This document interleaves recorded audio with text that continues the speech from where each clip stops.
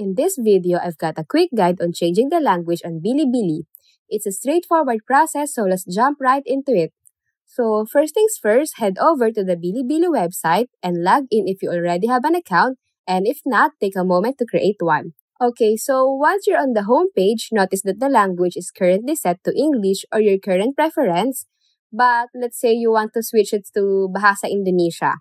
Okay, here's the deal. Spot the three dots icon hanging out next to the download app button and click on it.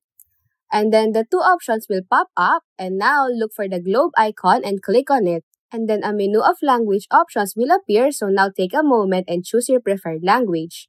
So for me, it's Bahasa Indonesia, so I'm just going to simply click on it, and that's it. As you guys can see, the language instantly changed to the one I've selected.